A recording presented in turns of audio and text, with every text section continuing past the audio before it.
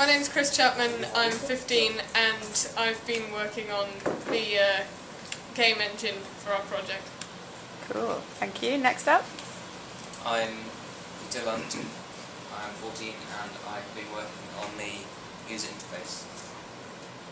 I'm Hal Batty, I'm 14, if that's right, and I've been working on the sort of front-end UI user interface of our project. I'm Harry Jones, I'm 14 and I've been working on the game code for our project. Hi, I'm Tim, I'm 16 and I've been working on everything in BikeSafe. Brilliant, thank you very much. So it's been quite a hectic week. What do you think have been the most difficult parts? What's been harder perhaps than you expected? Getting it working. Yeah. Debugging JavaScript.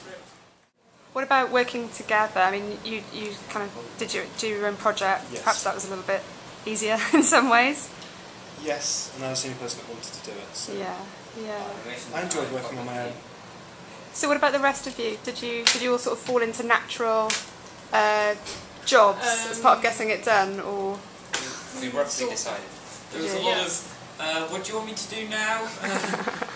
I have nothing. We used to use a database on the server, so I used to be kind of in charge of getting that working, but then we moved to local storage with our thing.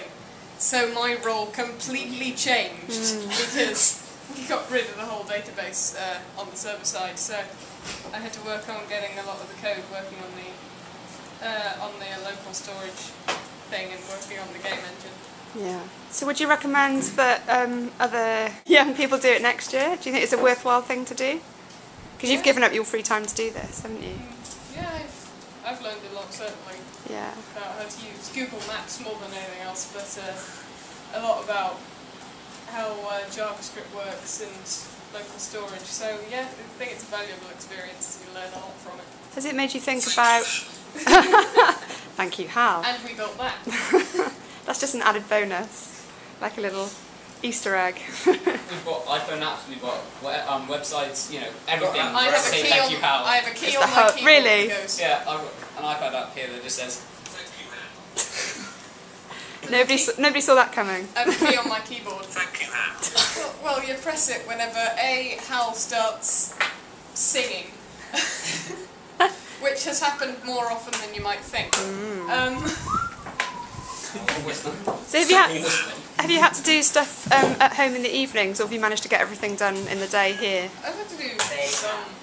They have. But not I haven't had time, I've been doing this. Yeah. Have you found it really tiring, or not too bad?